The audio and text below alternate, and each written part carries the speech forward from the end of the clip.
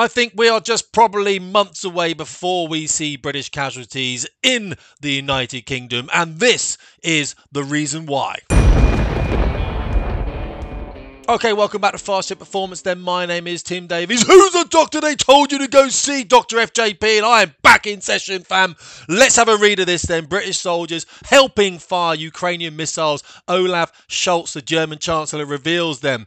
He's been criticised for a flagrant abuse of intelligence that could endanger UK personnel on the ground and help fight the Russians. Guys, I've said it many, many times over many, many months. I am contrarian on the Russian-Ukraine war. I personally believe that Putin had warned us many, many times of what he would do if we had decided to push NATO eastwards. We would not tolerate it if he had an engagement or an agreement with Mexico or Canada, but we are supposed to obviously be able to engage with whoever we want, and Russia's got to suck it up. Now, this is the result of our Western flagrant NATO-based approach, which is an anti-Russian pact. Yes, I was in the military for 20 years. Yes, I'm a British man. No, I'm not going to talk about any kind of secrets on YouTube. That's not who I am. But we do need to discuss this article because I think it is very important for us all to understand exactly what's going to happen unless we do something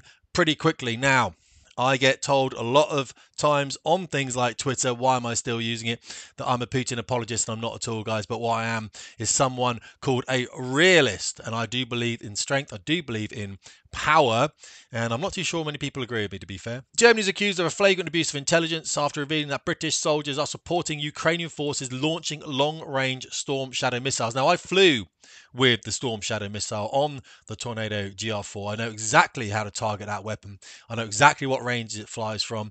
I know how it's used. I know what it does when it gets to the end stage. I know everything. So I'm not going to cover too much of that now. You can find a lot of it in this article if you want to have a look at it.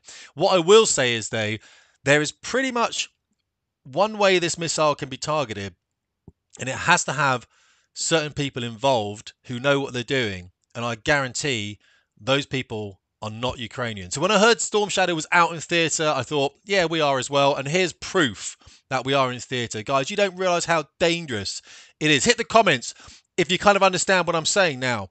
We are targeting Russian troops with British weapons, and we have been doing it for some time, as of the Americans, the French, the Germans, and everyone. I get that.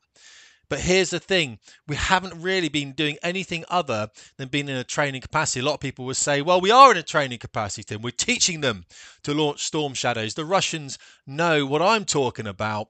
There's only one way you can launch this missile, and that is with specialist assistance. Now, I'm not going to go into any more than that, guys. However, the Germans know it, and we're going to go through what they've said here.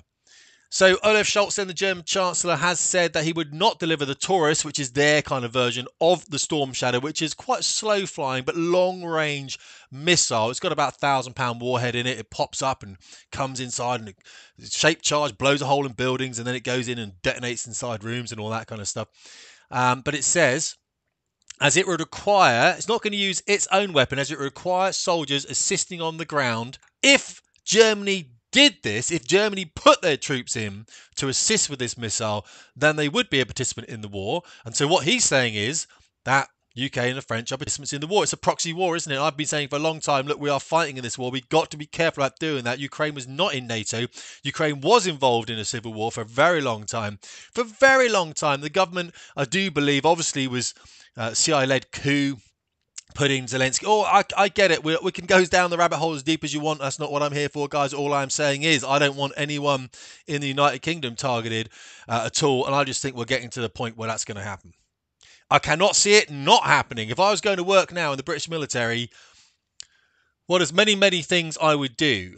And yeah, I'm sure there's things out there that the guys are doing to really make sure. I come from an IRA era when I grew up, guys. I'm sure a lot of you out there are the same. Hit the comments.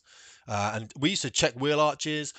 We used to change the routes we drove to work. We used to do all these things. The time we went in and out of work. There were a lot of things we did to keep ourselves safe. And all I'm saying is I wouldn't be surprised if someone was targeted. So you guys flying these airplanes, throwing typhoons and everything else, you need to be on top of your game right now. Anyone in the military right now needs to be on their game. Needs to be switching routes. You need to. Someone is always going to get targeted. You just have to make sure it's not you. And that sounds unfair.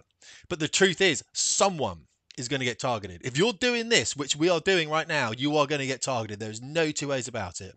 Absolutely. I cannot see it not happening. I would be like, hang on, what are we doing? What are we doing? We're not in this. We're not in NATO.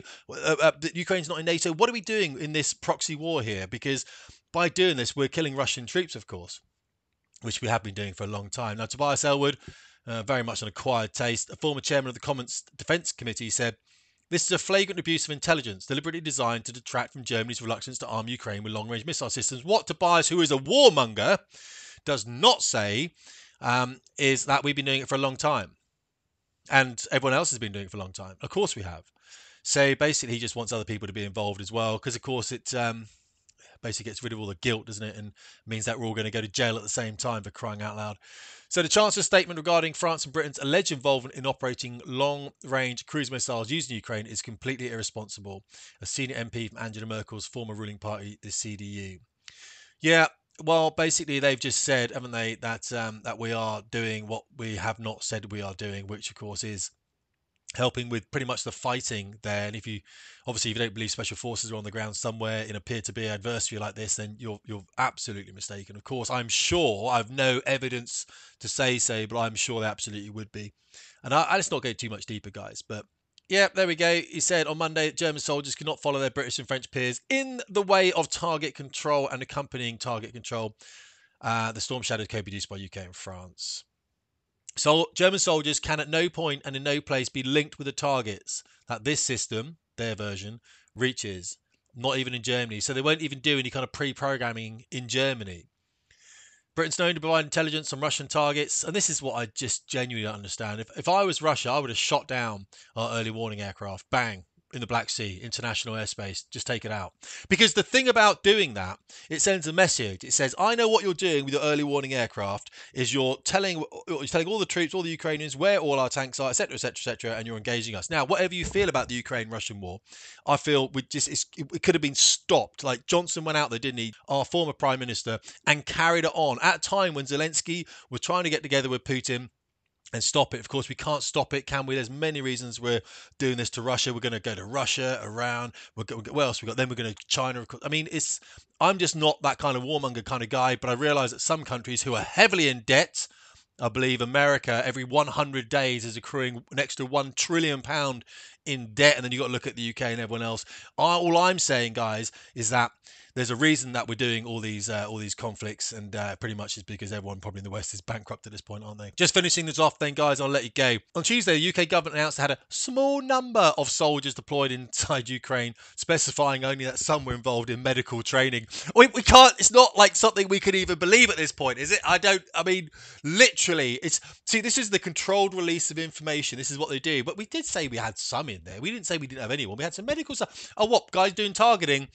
What did we not mention? Did not mention the guys doing target? No, we did say. Did we not say the targeting guys? The targeting guys were there. The guys doing the Storm Shadow were there. No, we mentioned the medical. Oh, we missed that. Oh, we've got some targeting guys there as well. You just wait a month. That stuff's going to come out.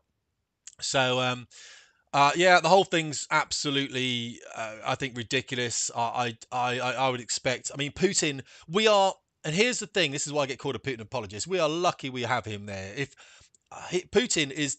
I've read so many books on this recently, you wouldn't believe. Hit the comments if you've got any decent books as well on this subject. I think people really, really need to know who we're dealing with in Putin.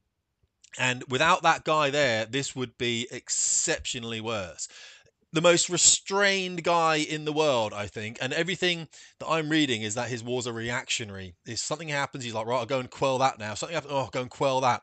Unlike the wars from the West, where we'll go into Afghanistan because of 9/11, and then from there we'll go to Iraq. Why? Because there aren't any good targets in Afghanistan, so we're going to go to Iraq. And it's like, what are you guys doing? That's what the West does. I fully understand that, guys. I mean, I was in the military for 20 years, and I sound like I'm one of these lefty-leaning tree huggers, and I'm not. I'm a realist. All I'm saying is this will come with significant consequence, and you just wait until something happens in the UK, because it's going to happen. It's going to happen, and then I just want to be that guy that says, look, I kind of warned you. And I want to be the guy that just says to all the guys you used to fly with, whatever, you've got to get on top of this kind of counter surveillance stuff. You know, you just have to make sure you're not that guy being targeted, because It's going to happen. There's no two ways. If we're doing this, we're fully embedded, obviously, within the war effort and have been for a long time out in Ukraine, guys. And we just literally need to make sure we're taking care of ourselves here on a very personal, very family orientated basis as well. I would look for a Mary quarter on the base somewhere, get yourself behind the wire. This stuff's going to escalate. And that Germany's saying here is like, this is what Olaf's saying. It's become very clear that the reason why he is not in favor of delivering Taurus, or this is the other person saying this, is he does not trust the Ukrainians to not use those missiles in a way that does not go against what he perceives as German interests, which of course is all the oil and everything else. This is one of the reasons. Look up the liquid natural gas that America produces compared to Russia. It's actually about the same, but of course America wants to ship it across into Europe, doesn't it? Whereas Russia was pumping it via the Nord Stream 2 straight into, obviously Germany was using a lot of that. And he was saying that he's frightened any of these Taurus missiles could be used in an attack against a politically sensitive target, because Ukraine wants to target inside Russia, of course. Understandably so. I'm not saying anything against that.